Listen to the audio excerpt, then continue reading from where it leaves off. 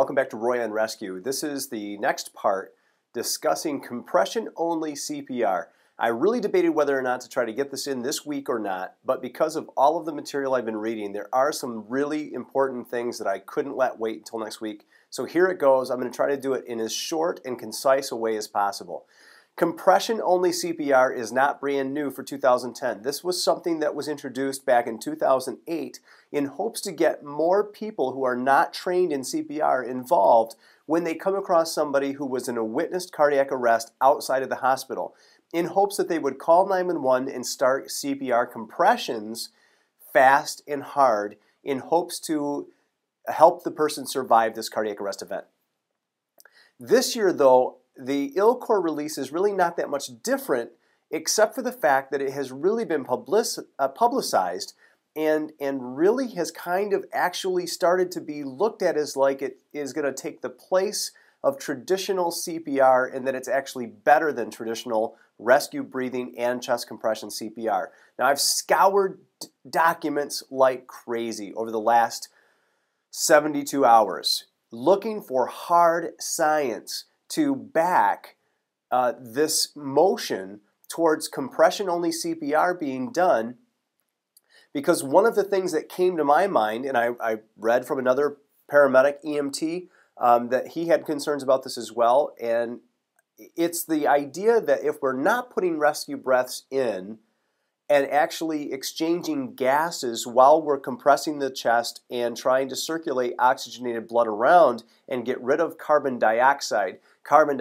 leading to a state of acidosis in the body, therefore changing the pH balance of the patient's blood and maybe keeping their heart from actually being able to be defibrillated into a normally beating rhythm. This was the basic concern that I had when we started talking about not just getting people involved that normally wouldn't get involved and were not trained, but when some of the language started to talk more about replacing traditional CPR, the 30 compressions, 2 breaths, or even something as radical, which has been experimented with, like 50 compressions and 2 breaths, replacing that with just fast and hard chest compressions, no rescue breaths. The concern I had was that we're just moving dead airspace.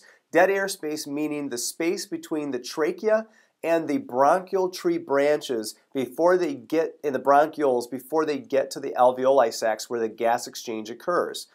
And there's study after study that shows that chest compressions really only moves a fraction of what the tidal volume is that we move in a regular respiration or even in a positive pressure ventilation and in a makeshift positive pressure ventilation like rescue breathing. So the point being here, I didn't really want to get gung-ho and start pushing this and jumping on it, just parroting what other people are saying and talking about in regards to compression-only CPR being even better than old CPR if I didn't have the science and the understanding to get behind it and believe in it. Because personally, my philosophy is if I don't think it's good enough to do for my own loved ones, my wife, my children, my family, my friends, then why am I teaching it to you? And so I need to understand it before I can passionately teach it. 72 hours later, I have scoured a lot of documents and come to a very good conclusion of my own, which is still a little bit in progress, but at least I've got a big chunk of it, I believe, with my head wrapped around it. And I'd love to have your feedback, you experts in cardiovascular care, anesthesiology, resuscitation experts, so that I can understand Krebs cycle and gas exchange better with traditional CPR versus compression-only CPR. But what I've pulled this. Compression-only resuscitation, chest compressions without rescue breaths, has been proven in limited studies with animals and people to obviously be better than no CPR at all. Done deal, that's an easy one.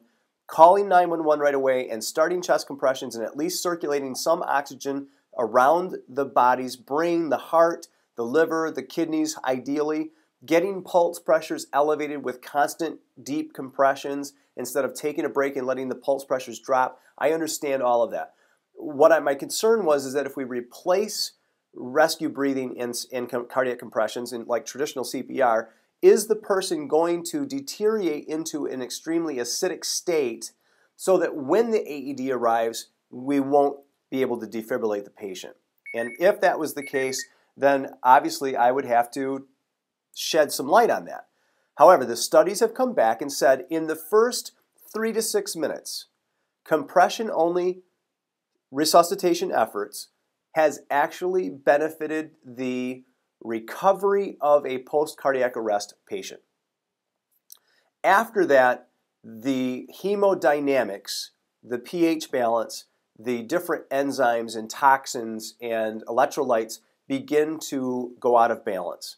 And the studies have shown that regular CPR, CPR that involves both fast and deep compressions, at least 100 times a minute or more, together with good ventilatory rescue breaths, is what will help to stabilize the hemodynamics of the patient for the long haul and gives them a better survival rate. So we're not throwing the baby out with the bathwater, we're not getting rid of regular CPR, and all along I believe the problem has not been that CPR is too difficult. I believe that the problem is the delivery of the training and the retraining. That's why Pro Trainings and Pro CPR has pioneered the idea of frequent trainings weekly, covering a 2.5 to 3.5 minute video segment every week to keep you fresh. And that's why over 500,000 people have turned to Pro CPR and Pro Trainings and chose us for their free training online.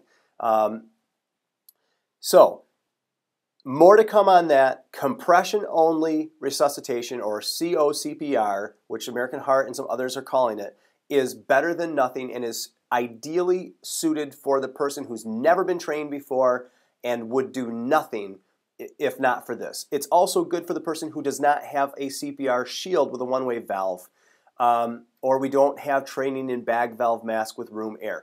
And that whole thing we can talk about later. But so here's the whole thing in a nutshell.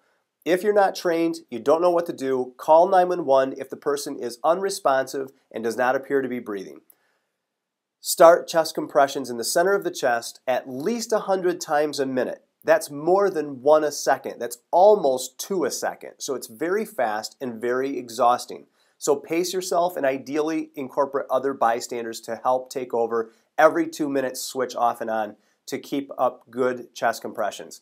And then when help arrives or an AED arrives, place the AED. You no longer have to have formal training to do it. You can go out to procpr.org and click on the video training library, click on AED and learn how to do an AED right now. We're going to be updating the standards for that. All these standards are going to be updating on our training video, but it will at least help you to know what to do in a crisis. If you know how to do CPR, do traditional CPR. Get your CPR key rings. You can buy them right on our website if you need them, or find them for free somewhere else. It doesn't matter, but we're just saying you can get them. Have them on your keychain so you have personal protective equipment available so you can give the good oxygen-giving ventilations along with the cardiac compressions. Again, more to come on that, but chest compressions only is very good for those who cannot give rescue breaths or do not have training.